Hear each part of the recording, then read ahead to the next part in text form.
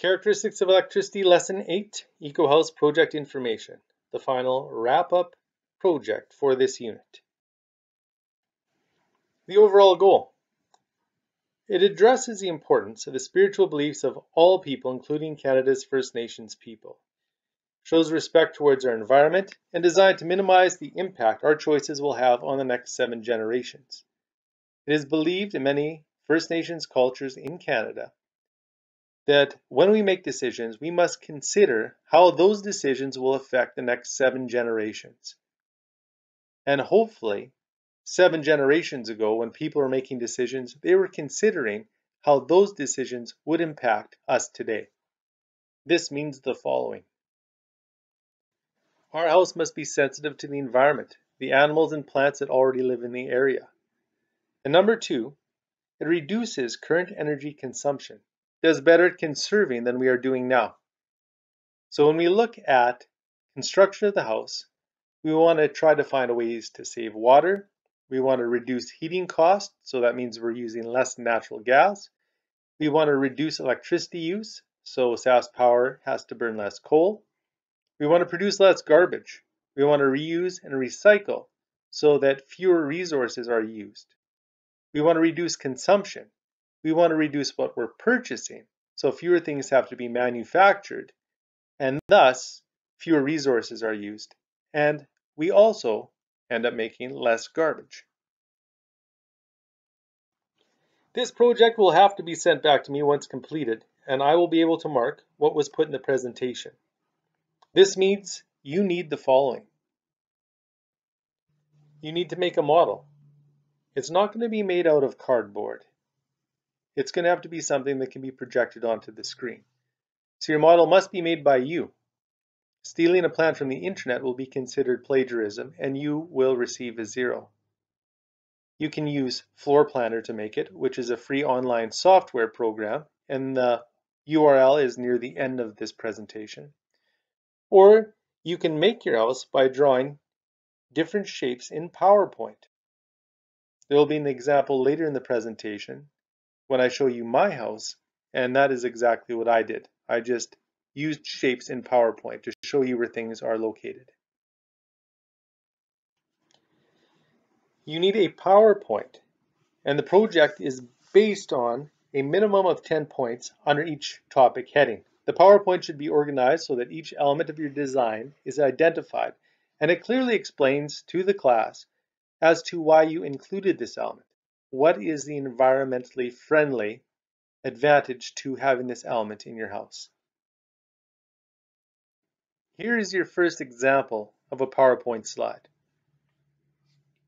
I wanted to put a rain barrel in my yard, so this is what my slide would look like. I have the title yard at the top, and then the specific thing that I'm putting in my yard is a rain barrel. And then I have the explanation. They help collect rainwater used in the garden, so less energy has to go into treating water and pumping it to the house. I also included, and every slide should have a picture, I included a picture of a rain barrel. This is one I took myself. There's my rain barrel. Of course, you will probably just go online and lift graphics from the internet. You should have a PowerPoint slide for each item. They should also be organized so all categories are covered at one time. So you present all the house layout points together, then you present all the yard points together. You should start by researching all the things that you want to include, probably 12 items per topic. I suggest that you brainstorm with your parents because they are homeowners and they have all sorts of ideas that you might be able to use. This is not a slide that I would use in the presentation, but this gives you an idea of what my house currently looks like. The water heater is the yellow circle on the left. The blue square at the top is my shower. The blue oval to the right, that's my bathtub. And the blue rectangle to the right, that is the kitchen sink. Every time that I need hot water at one of those places, I have to turn the water on and let it run a couple minutes before I get hot water, which means I waste a lot of water. This is a picture of what a slide in my presentation would look like. House layout, the title of the section I'm currently in. What I'm talking about is the location of the water heater. I have my explanation at the bottom. The water heater would be situated close to all the items that may require hot water. So when hot water is needed, less water needs to be run before hot water reaches the tap. This saves water. We're using less treated water and create less water that will need to be treated.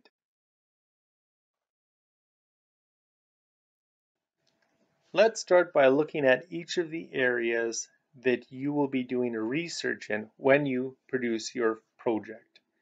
The first is house layout. 10 points that show your house has been designed to be environmentally friendly, and those points are explained to the class. This is where students always lose the most marks. When presenting the house layout, they repeat all the items they had in the PowerPoint. They have already gotten marks for those aspects. You need to focus on the house layout. But what I mean is, an example, some people may say, I want to have cork flooring. So they had that inside of materials. But then when they show the house layout, they say this is where the cork flooring is. That's not worth marks.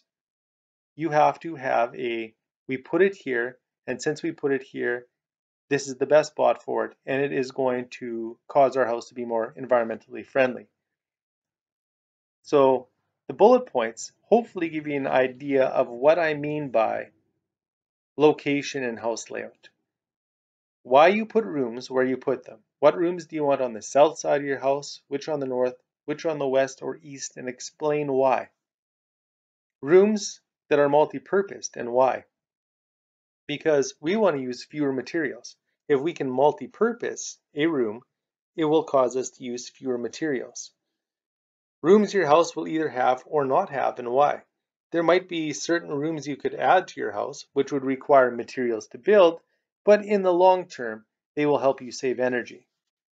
The direction the house faces. Where you decide to build, top of the hill, in the valley, north side of the hill, or south side of the hill.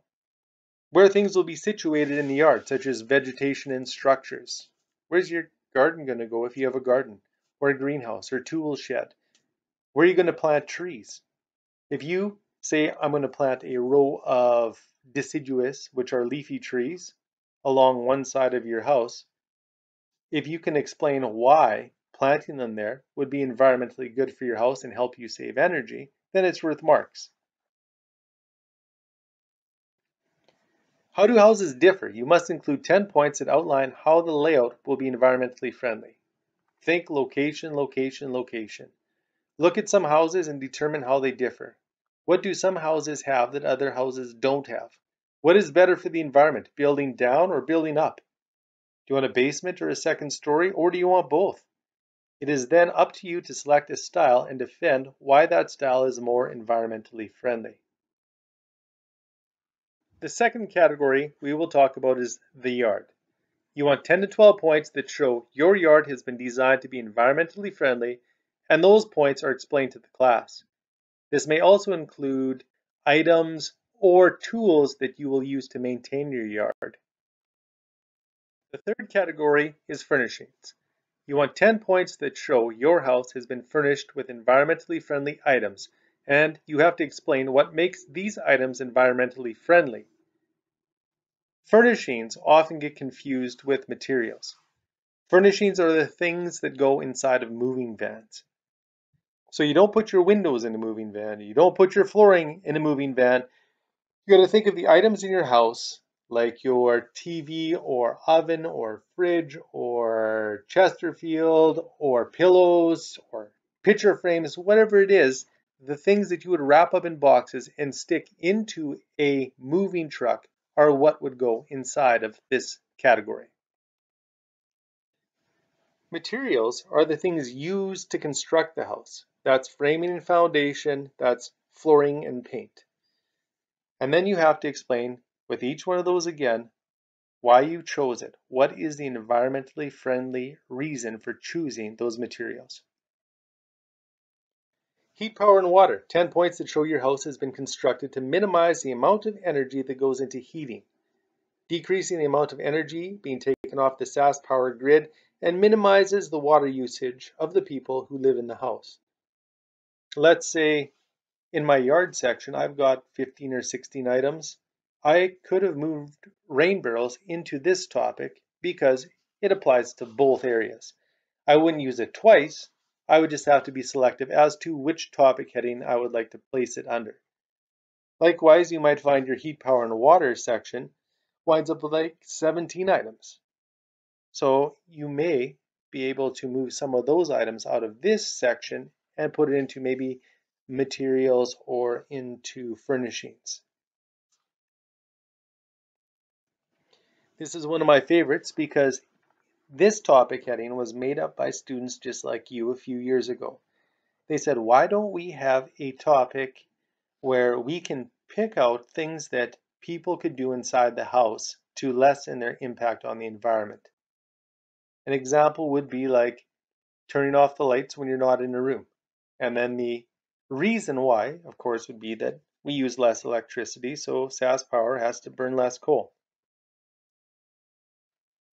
The house has to be in the valley of Lumsden, either on one of the hills or on the side of the hills or in the valley.